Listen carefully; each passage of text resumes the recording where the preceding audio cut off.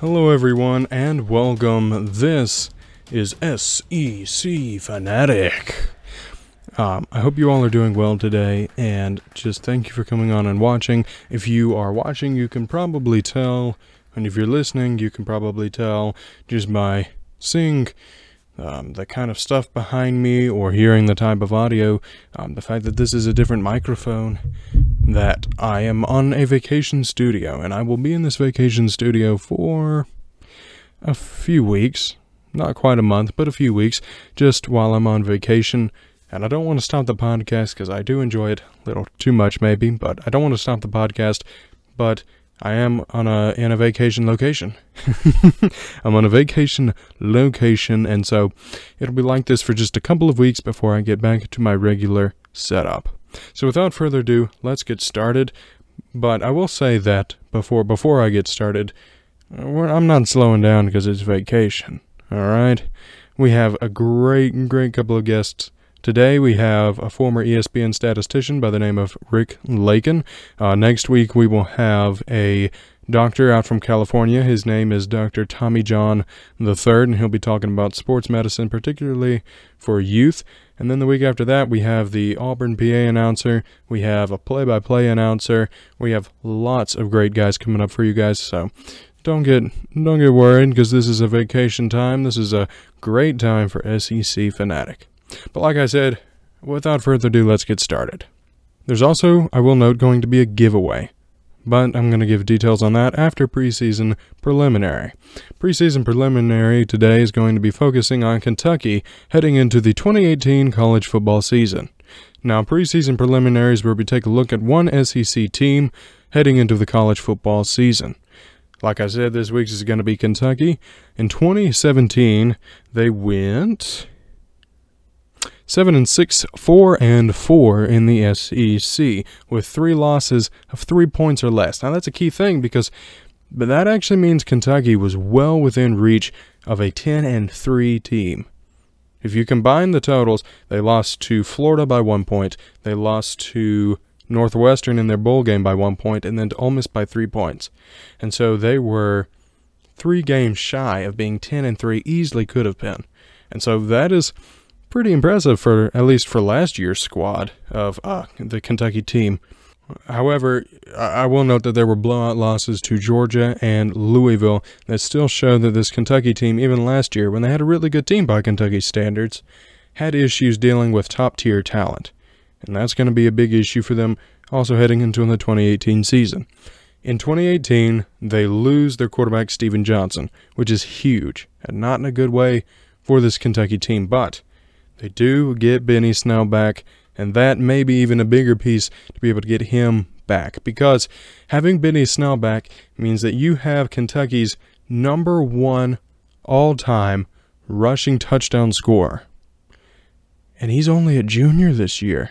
He has done that in 2 years. He still has 1 if he wants to go to the NFL next year, or 2 even years left to be a running back for Kentucky. So Benny Snell is great as far as optimism for the Kentucky team. Ride on this Benny Snell wave, at least for this year while you have him, because he will be a great asset for this Kentucky team. You have an offensive line to back him up, with 4 out of 5 people who have started at some point in the season returning back. So this running game is really looking good. Your questions come at wide receivers. You only get 3 wide receivers that are coming back, and you have a new wide receivers coach. How is this wide receiver coach going to develop the team? How are these wide receivers going to do with only 3 returning starters? Who's going to step up? These are the big questions for Kentucky's receiving corps. As far as people who could be the quarterback candidate replacing Steven Johnson, there are 2 sophomores who are leading this race. There is Terry Wilson, who's a 6'3", 205 dual-threat quarterback, and then there's Gunnar Hoke, who is a 6'4", 206-pound quarterback who mainly more so focuses on throwing, which is what the Kentucky's coaches are more used to, is the air raid style, throw-it kind of style offense.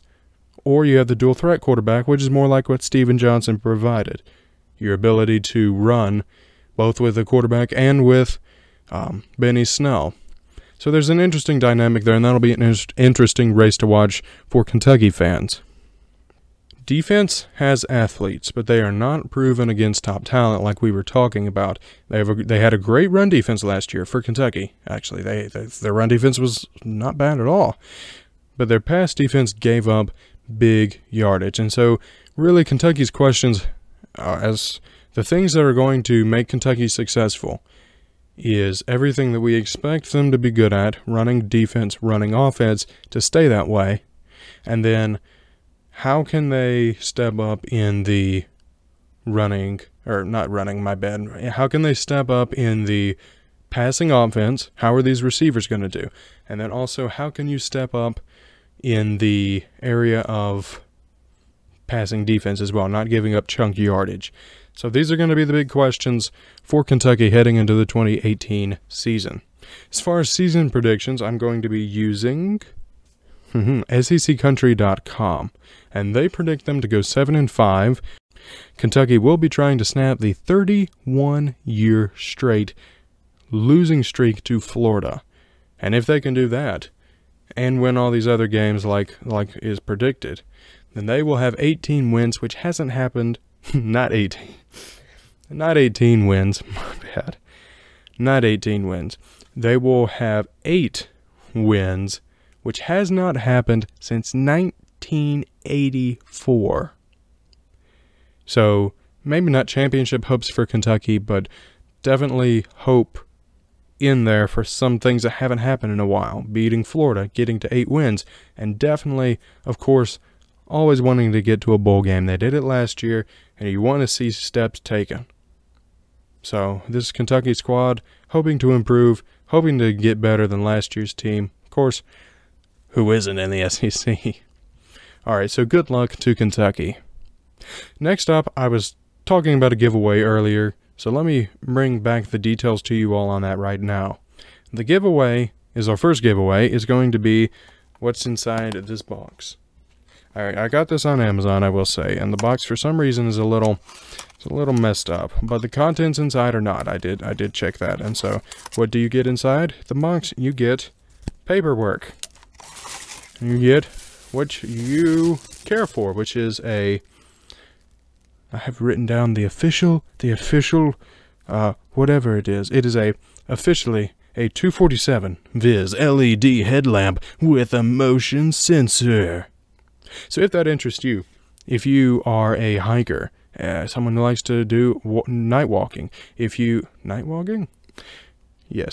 night walking, walking at night, and you would like to see while you walk at night, if you are a sleepwalker and you would like to, and your sleeping self would like to see in front of you so that you don't run into walls, then get this. Apply for the giveaway. It's completely free to you. It is a headlamp, which is useful to some of you, and it's free, so why not? And then, of course, 3 AAA batteries come with, so that you can actually power this headlamp. If that interests you, details are about to come up in 3, 2, 1 once the box is closed. That box will not be opened again until it is shipped to you, the winner. Again, details on that, how you can win that. You can win it by emailing secsportsfanatic@gmail.com with the subject line giveaway. Again, secsportsfanatic@gmail.com with the subject line giveaway. Or you can like, comment, or share any SEC Fanatic post on Twitter, Facebook, or Instagram, and you will be entered into that. Submissions will be closing August 1st. And it will be announced the podcast after that. I think August 1st is a Wednesday, and so the winner will be announced on that podcast the next Thursday. So you have until August 1st to enter into the giveaway of this headlamp. As far as email goes, you can also sign up for something that we're starting, which is in a weekly email newsletter, and that will come to you with the podcast. That will come to you with the podcast if you sign up for it. You get, if you sign up for the newsletter, you get show notes. You get personal links to the show, you get show commentary from me, and you also get priority in the giveaway contests. So what that means is if you want whatever's being given away and you're on the email newsletter, then you're going to be put first on the list for being on this email newsletter above the other people who aren't, if that makes sense.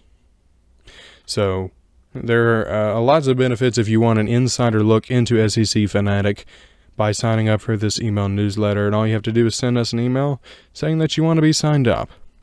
So again, a quick reminder that one last reminder that you have the chance to vote for the Player of the Year for SEC Fanatic, as well as the weekly Crazy Sport. You can go to the Google form below, or I'll probably put up somewhere here in the corner a little information dot if you're watching the YouTube version. If you go to the Google form, then you get to write in whoever you want to be the SEC Player of the Year from any sport, from any team inside the SEC. Now, if you are clicking this little I button thing that's appearing somewhere up here, then those are my suggestions. So you may not have full range if you just click it on the YouTube version.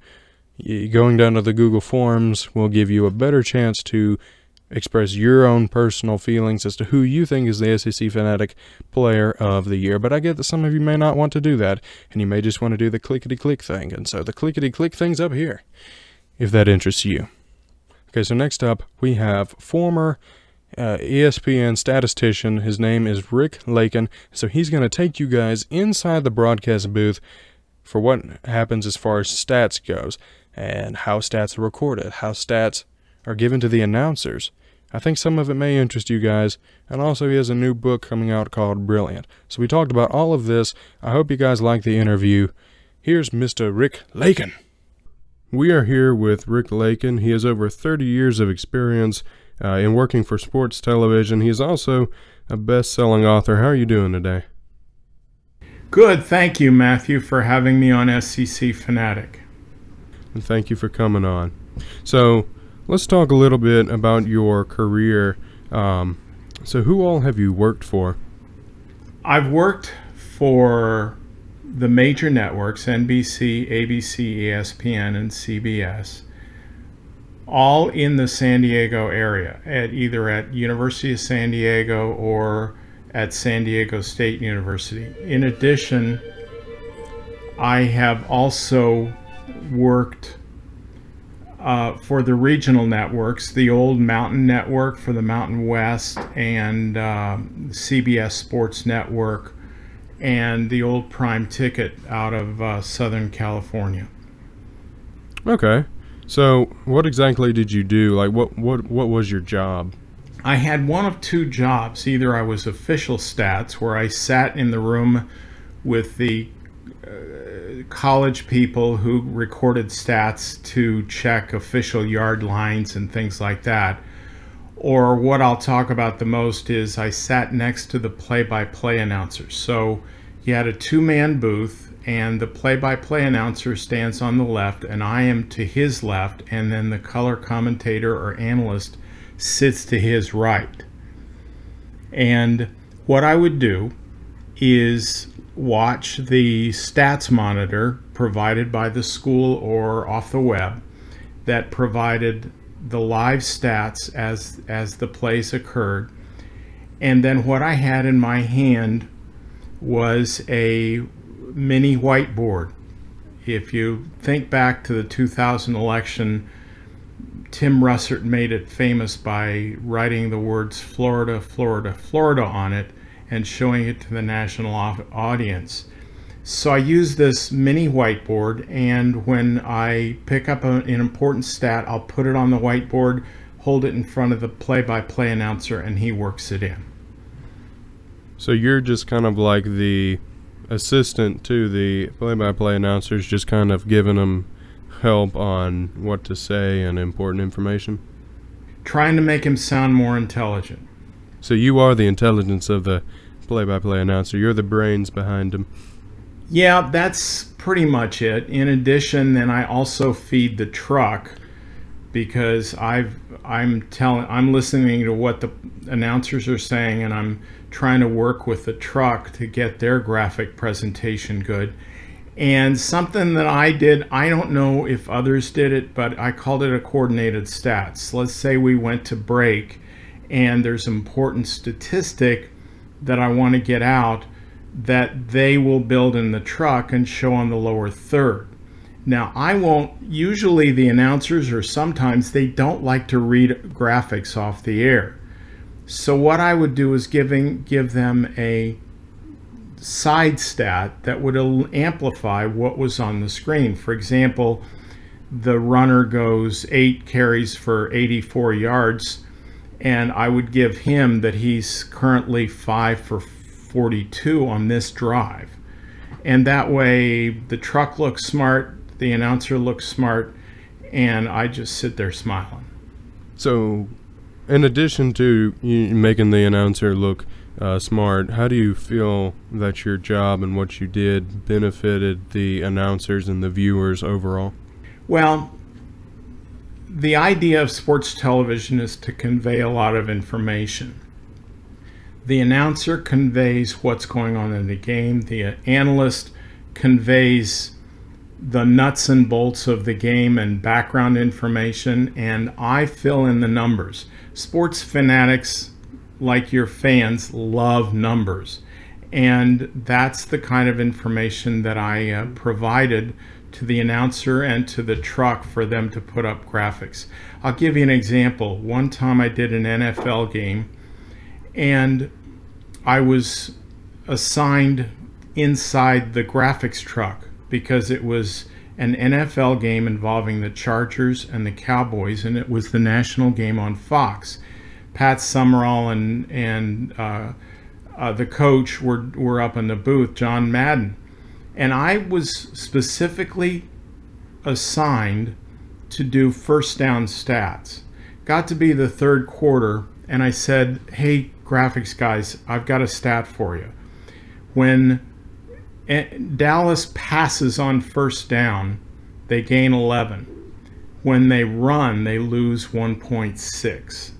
So they built this graphic, and this was in about 1996, after Dallas won the Super Bowl.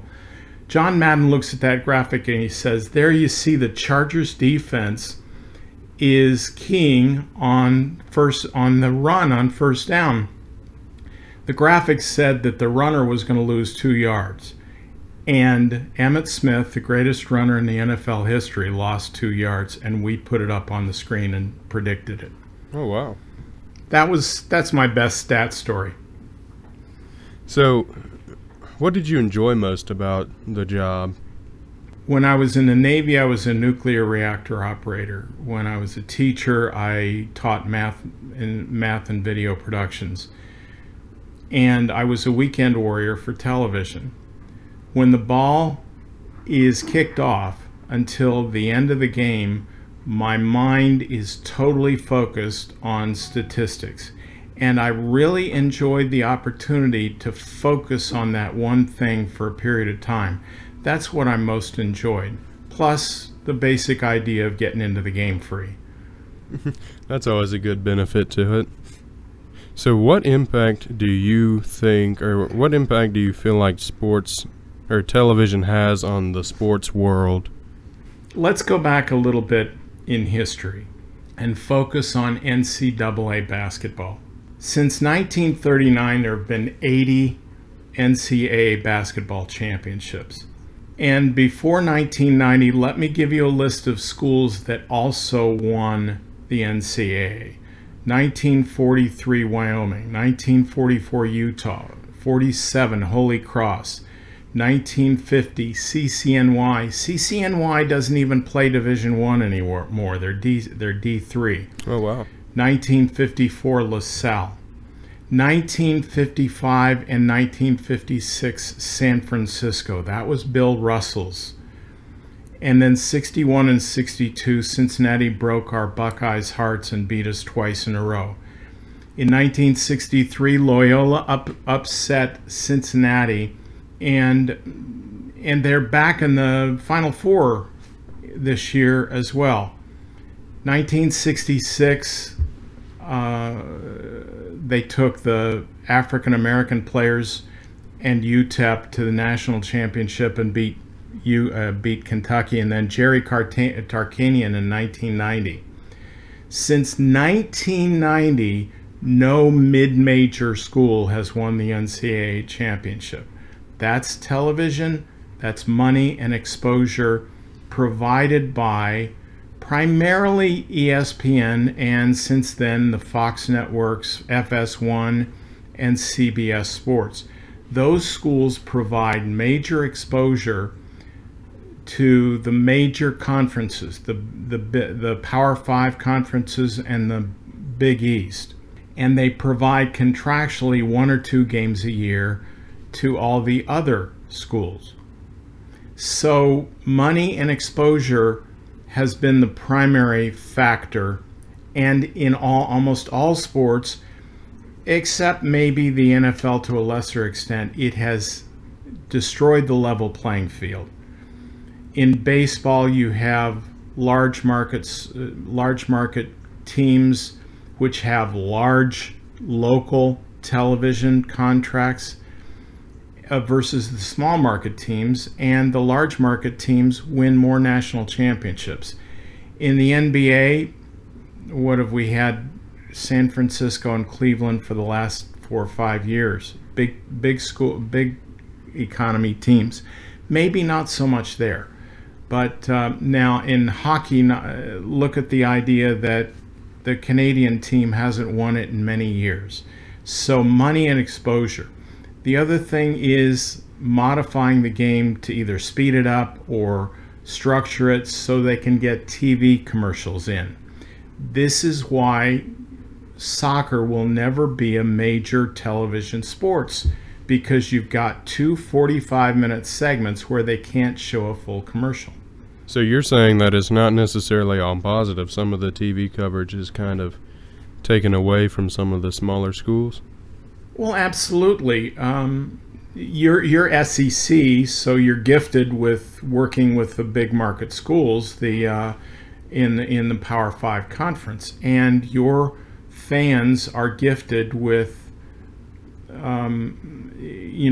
with great games every week on all the television networks. Whereas if you're talking about some of the other schools like Grambling, they get 2 or 3 TV games a year, except maybe some local TV.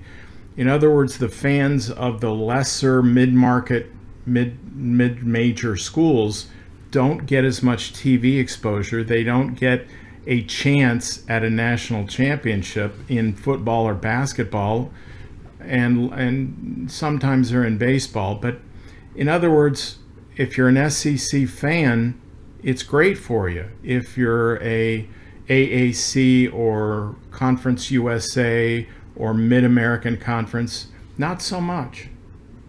Going back to your career, if someone else wanted to get into the sports broadcasting world, or if someone else wanted to become sports statistician, what's the path that they should take to be able to do that?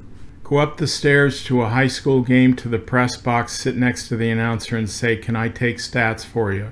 Get started, learn how to keep stats properly, learn how to report properly. Eventually you'll go to college, you'll go to the sports information, the media office, and say, "Hey, I do stats, can I join your crew?" And also, not so much in Southern California, but say in Columbus, Ohio, you go to some high school guy that's doing radio, and you volunteer to do stats. The key point is be professional, number one, and number two, never always say yes. 90% of success is saying yes. And let me add to that. I've got some websites available, and I sent it to you as a slide. Yeah, and I'll put that up on my site, iCrewDigital.com. Click on sports statistics. Now, all of the colleges, most of them, use statbroadcast.com, which is a system by which the college statistician types in the game. He touch types the play-by-play, and then Stat Broadcast creates a website for the media and fans that contains all the information. If you want to learn about statistics, Google NCAA statistics publications and sports rule books, and you can download PDFs of of these stat manuals that can teach you how to do it. Go to your college, your favorite college, and download their athletic media guides. They're free, and they have immense statistics and shows you what's important. But most of all, never say no and volunteer to do it for free. Kind of almost like an internship. It's an internship, but it is... There aren't a lot of people that want to do sports statistics. I mean, I was a nerd. I love to do it. And it's a wide open field. And if you go up to somebody who's in the media, say yes, they'll never turn you down. They'll always give you the opportunity. And it's very easy to work your way up to local television, local radio, and then regional networks, and then get your foot in the door nationally. And it's a great part-time job. Yeah, that sounds like a really fun part-time job too. So let's switch gears a little bit to your book that you wrote. It was as I have written down here, it was a top 100 children's science fiction book called Brilliant. So what exactly is this book about? I was a publisher of 35 books for other authors, and we never really sold very many. And I figured I'd give it a try myself. Do you remember Return of the Jedi? Have you ever seen that movie? It's one of the Star Wars movies. Oh yes, it's one of my favorite. Remember the opening part of the movie where they had a spaceship or a vehicle on the desert? That vehicle, that wooden mock-up, was built in the Imperial Sand Dunes near Yuma, California. Oh, okay. So think of that, and then you think of a starship that gets caught in a time loop and goes back 200 years, and they have to go to Earth to get lunch. And they happen to be flying over the desert, and they see this spaceship in the sand, and they land next to it, and they find out it's a bunch of guys making a movie. That's my basic premise. And then you flash forward a few years to when the young character is born, Jennifer, who has a 206 IQ. She gets a Hollywood internship, and she's searching for her father. And she knows that the key to learning about him is at Tovar Studios, where they make Star Cruiser Brilliant. And she also finds out that Brilliant flies into space. And it's a fun book. It's a fun read. It's targeted towards kids. There's no profanity. There's a lot of different flashbacks to earlier times for the older folks like me who like references to older things. And I had a lot of fun writing it.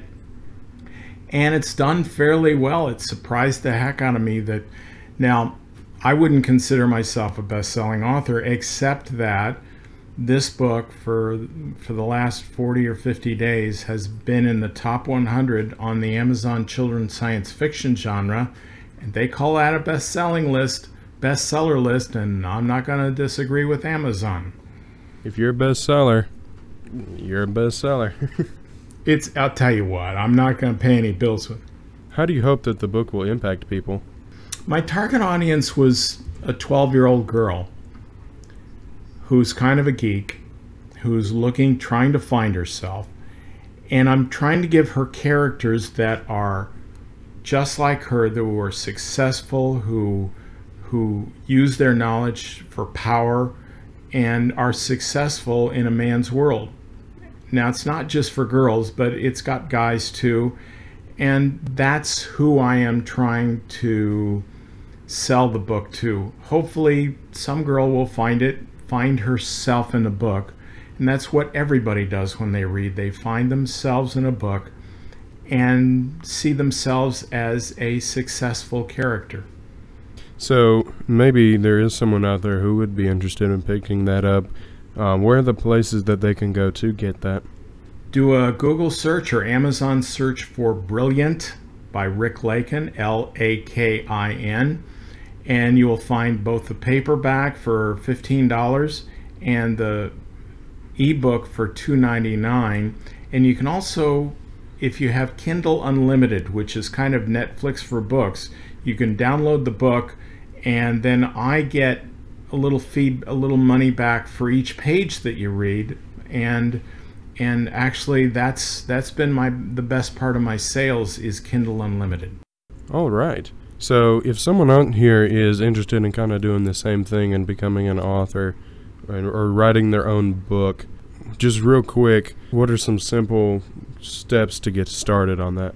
When I got into the doldrums, I had written Like a House of Fire. I set a reminder to write 500 words a day, which takes about a half hour, 45 minutes. If you write 500 words a day for 100 days, you're going to have 50 or 60,000 words, and that's a novel. Now that's the first step. You've got a manuscript. Let others read and comment. You need feedback. You can't write in a vacuum. Find a good editor and pay him. Find a good cover and marketing. And once you have a cover and a manuscript, you know how much it costs to publish on Amazon? It costs $0. So at whatever point that you stop, you can still publish your book, your family legacy, advice for others, a success book if you're a businessman to hand out with your business card. Amazon publishes it for free, and then you pay $2 for a 100-page book or $6 for a 400-page book like mine, plus shipping, and they'll send you paperbacks, and you're set to go. Now, if you want to take the next step and be a successful marketed author, you got to go into marketing and quality and a lot of other issues. Well, all right. Again, that was Rick Lakin. All right. So thank you again for coming out here today, and I'd like to have you on again sometime. I will be glad to do that. And if readers want to find me, my email is rilakin @gmail.com, and my website is icrewdigital.com, or my author website is ricklakin.com. Okay, well, thank you. Okay, thank you, Rick. Okay, so this week's crazy sport voted on by you guys is handball. It is played by trying to get an inflated ball into the opponent's net at the end of a... Sorry, I just popped my finger. That's what that little snap was. It wasn't my bone breaking. It was just my ligament popping. So anyway, you're trying to get this yellow inflatable ball into an opponent's goal at the other end. It's played in 2 teams of 7 to 11 players in 2 halves of about 30 minutes with an intermission in between. The catch is that you can only play it and you can only hit it with any body part above the knees. So think about it as reverse soccer, or as every other country but America calls it, football. Think of it as football, but it's the opposite. It's handball. Instead of not being able to use your hands, you're not allowed to use your feet. That's essentially what it is. Again, you can vote on more crazy sports by going to the Google form below, or by clicking the information tabs up here if you're watching the YouTube video. Thank you guys for watching, but don't click away yet, because the credits hold a special surprise for you all, especially those of you who want a heads up in the giveaway contest. Just a little hint, maybe you want to listen to the credits. Alright, thank you guys. This has been SEC Fanatic. Thank you for watching/listening to the end. You are what makes this show worth it. Your host has been Matthew Johnson. Our guest has been Rick Lakin. The song of the week is Drums and Percussion royalty free. No copyright is held for any still pictures, motion graphics, or music. If you have any improvements you would like to suggest, you can make them at any of our social media places. Facebook, search SEC Fanatic. Twitter, @FanaticSEC. Or Instagram, @SEC_Fanatic. You can also contact us at secsportsfanatic@gmail.com. If you liked what you heard, there's more. You can listen on YouTube, SoundCloud, or iTunes. Links are in the description. As a reward for listening, if you email us at secsportsfanatic@gmail.com with the subject line Prize 99, you will be first on the list to win the giveaway. Again, the subject line is Prize 99. Email us at secsportsfanatic@gmail.com. Like, comment, share, and subscribe. Thank you for your time. This has been SEC Fanatic.